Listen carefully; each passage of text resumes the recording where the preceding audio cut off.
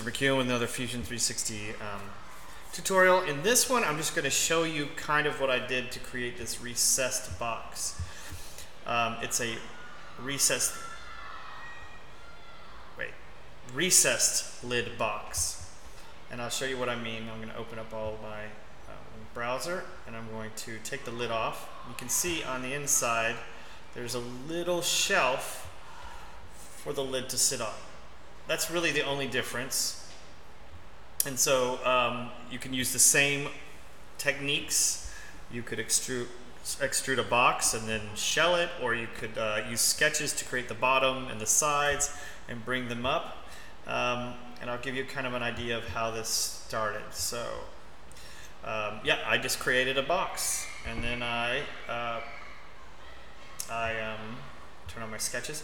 Then I created a sketch on top of the box, and I pushed down, leaving some of the bottom as well. So extruded down and cut into the box. Then I created and you can see, if I get in a little closer, I created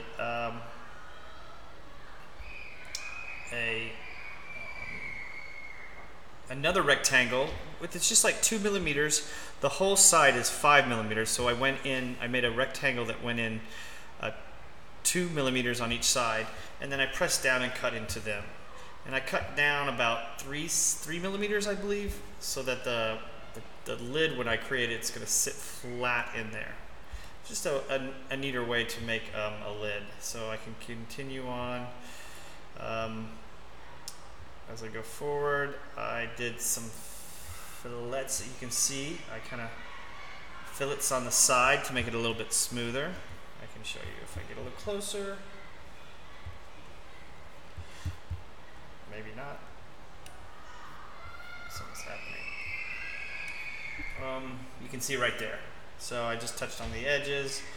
I'm going to turn on my lid again. Then I created the lid as separate. I gave a little tiny space between the lid and the wall, the shelf. So there's like a 0.5 millimeter on each side, so that it doesn't get, so it fits in, but it's not too hard to fit in. For the handle, I did a little bit different. Let me turn on these construction planes, and then let me flip back here. I did use a new tool called the mirror tool. And if I back up, I'll show you. I created a construction plane that was in the middle. So if you look under construction plane, you can click on mid plane. And when you do that, you can click on 2 planes, and it will create a construction plane right in the middle of them, just like that.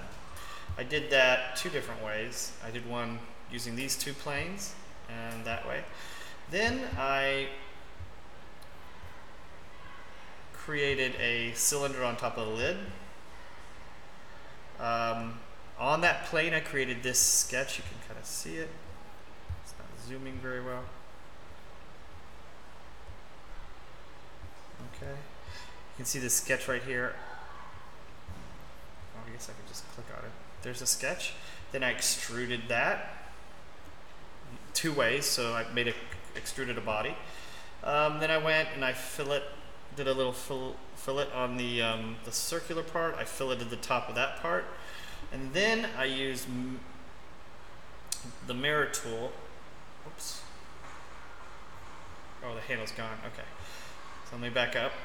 You can see I fillet the handle, and then I used the mirror tool just to create a mirror of this one and this one. It's under Create Mirror. And if I bring up that tool, it says, what do you want to create a mirror of? I turned it on bodies, and then I clicked on the bodies that I wanted, those 2 bodies. And what plane do you want to create a mirror on? And I clicked this one right here, and it just automatically creates the second half of that. So I don't have to create a whole nother cylinder and all that part. So I could have if I wanted to, but it just does that for me. And that's how I created that.